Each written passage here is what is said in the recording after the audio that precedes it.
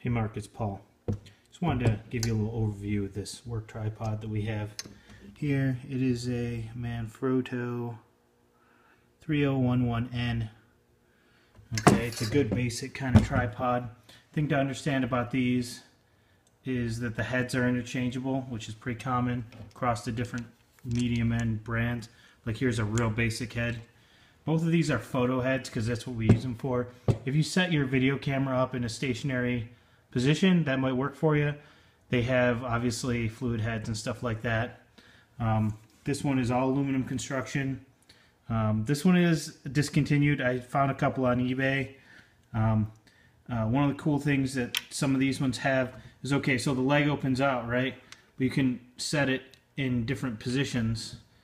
And you see that leg is splayed out. Like if you're on uneven ground, you can set that pretty securely. Everything on here is aluminum, or some kind of cast metal. It might be cast aluminum, I don't know.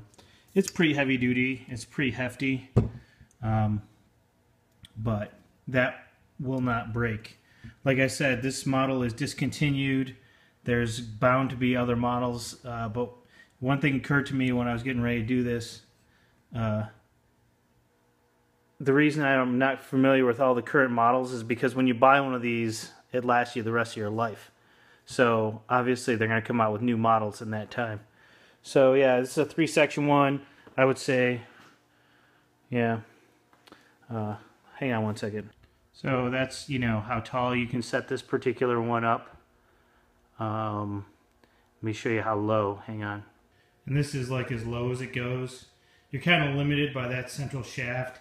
My personal one has a central shaft that basically comes apart into two pieces, so you can get it even lower than that. You could flip the flip that shaft through the other way, and then you get the camera basically just off the ground. So if you were able to invert your video or flip it over, that would work for you. So yeah, just a real quick overview. You know, these, you get these for between $100 and $150. You get them used any day of the week. And as far as I know, you can get repair parts for them. However, I've never had to avail the need for that on any of these that I've used. So, all right, talk to you later.